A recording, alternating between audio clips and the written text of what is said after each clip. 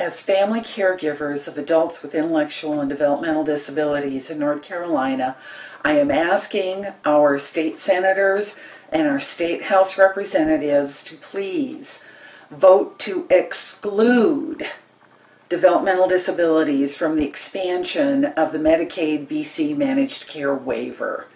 The innovations waiver that Piedmont piloted did not show any savings with DD services.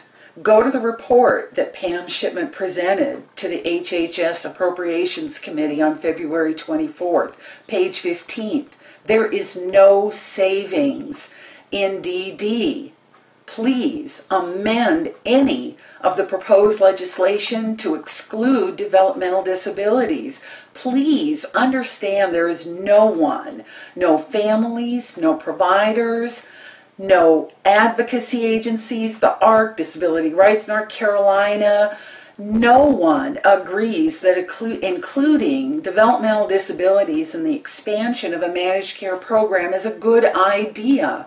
We have ideas on how to expand the system to include more individuals with developmental disabilities.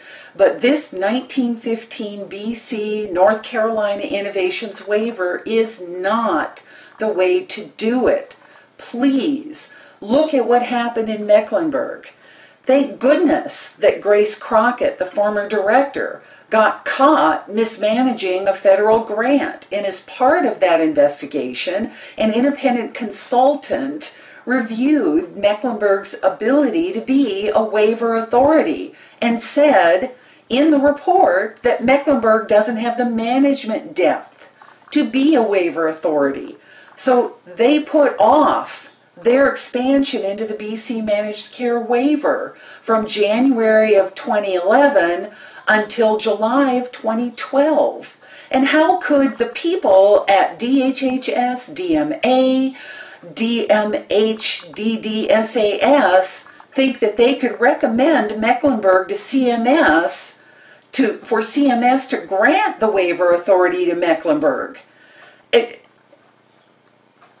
DMA, DMH, they don't know who is capable.